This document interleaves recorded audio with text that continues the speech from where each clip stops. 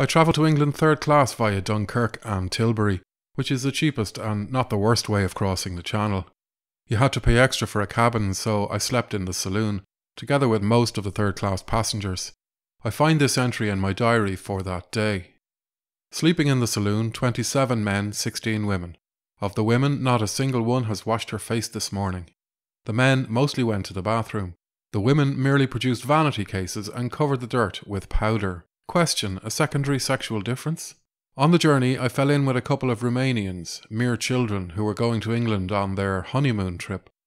They asked innumerable questions about England, and I told them some startling lies. I was so pleased to be getting home after being hard up for months in a foreign city, that England seemed to me a sort of paradise. There are, indeed, many things in England that make you glad to get home. Bathrooms, armchairs, mint sauce, new potatoes properly cooked, brown bread, marmalade, beer made with veritable hops. They are all splendid if you can pay for them. England is a very good country when you are not poor. And of course, with a tame imbecile to look after, I was not going to be poor. The thought of not being poor made me very patriotic. The more questions the Romanians asked, the more I praised England. The climate, the scenery, the art, the literature, the laws, everything in England was perfect.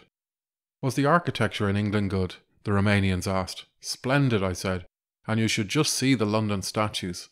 Paris is vulgar, half grandiosity and half slums, but London. Then the boat drew alongside Tilbury Pier.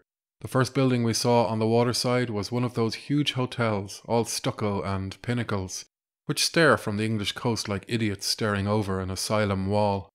I saw the Romanians, too polite to say anything, cocking their eyes at the hotel. Built by French architects, I assured them, and even later when the train was crawling into London through the eastern slums, I still kept it up about the beauties of English architecture. Nothing seemed too good to say about England, now that I was coming home and was not hard up any more. I went to B's office, and his first words knocked everything to ruins. I'm sorry, he said, your employers have gone abroad, patient and all. However, they'll be back in a month. I suppose you can hang on till then.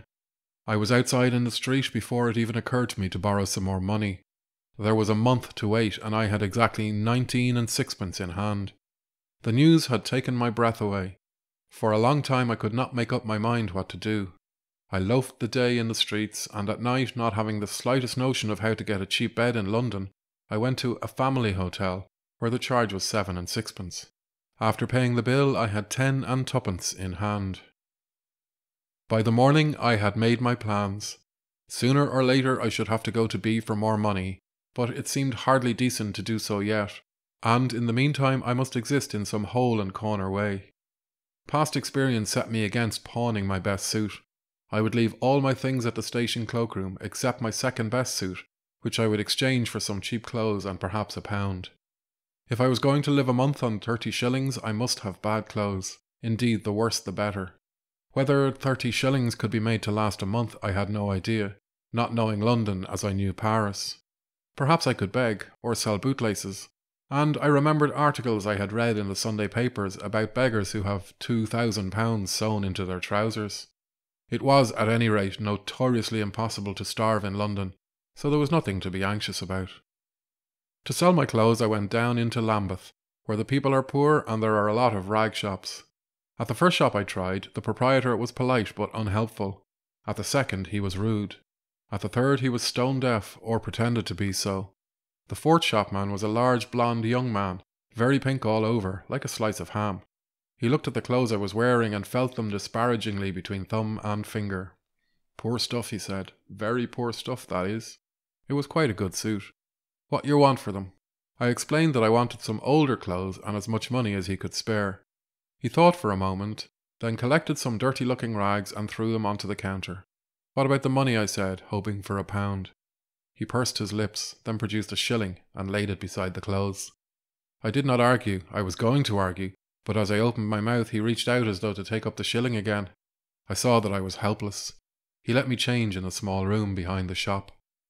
The clothes were a coat, once dark brown, a pair of black dungaree trousers, a scarf and a cloth cap. I had kept my own shirt, socks and boots, and I had a comb and razor in my pocket. It gives one a very strange feeling to be wearing such clothes. I had worn bad enough things before, but nothing at all like these. They were not merely dirty and shapeless, they had, how is one to express it, a gracelessness, a patina of antique filth, quite different from mere shabbiness. They were the sort of clothes you see on a bootlace seller or a tramp. An hour later, in Lambeth, I saw a hangdog man, obviously a tramp, coming towards me, and when I looked again, it was myself reflected in a shop window. The dirt was plastering my face already. Dirt is a great respecter of persons. It lets you alone when you are well dressed, but as soon as your collar is gone, it flies towards you from all directions. I stayed in the streets till late at night, keeping on the move all the time.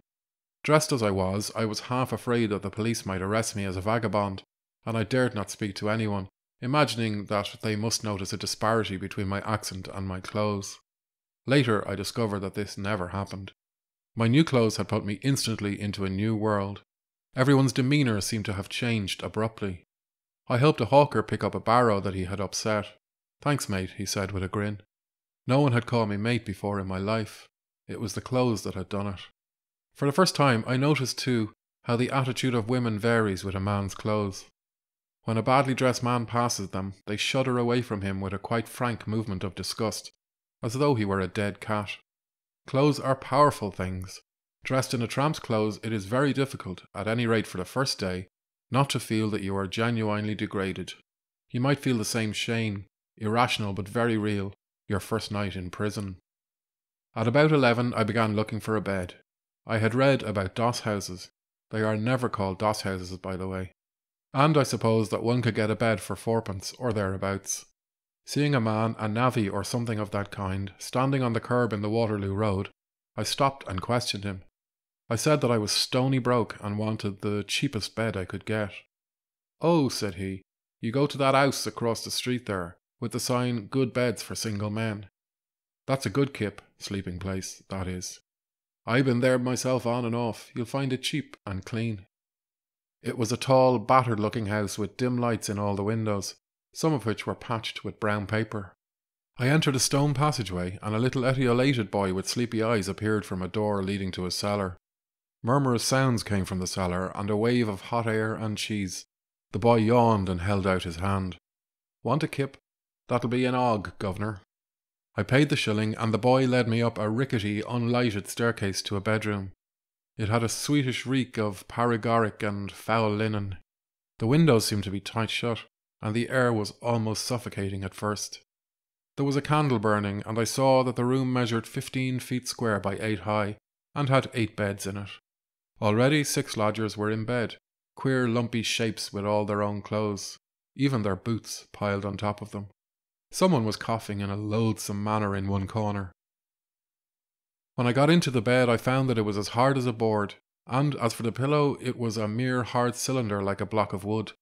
It was rather worse than sleeping on a table, because the bed was not 6 feet long and very narrow, and the mattress was convex, so that one had to hold on to avoid falling out. The sheets stank so horribly of sweat that I could not bear them near my nose. Also, the bedclothes only consisted of the sheets and a cotton counterpane, so that though stuffy, it was none too warm. Several noises recurred throughout the night.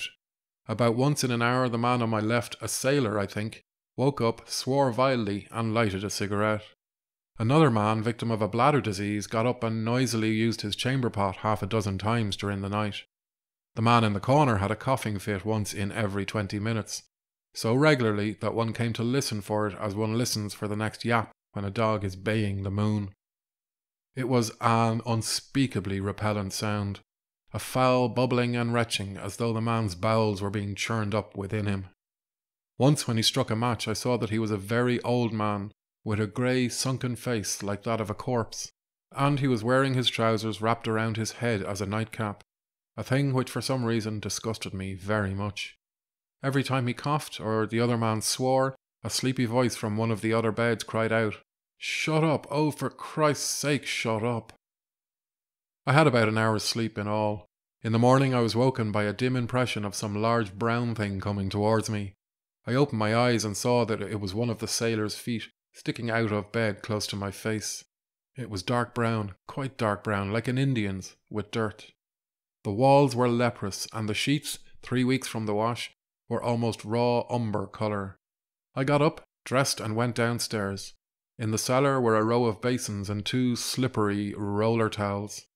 I had a piece of soap in my pocket and I was going to wash, when I noticed that every basin was streaked with grime, solid sticky filth as black as boot blacking.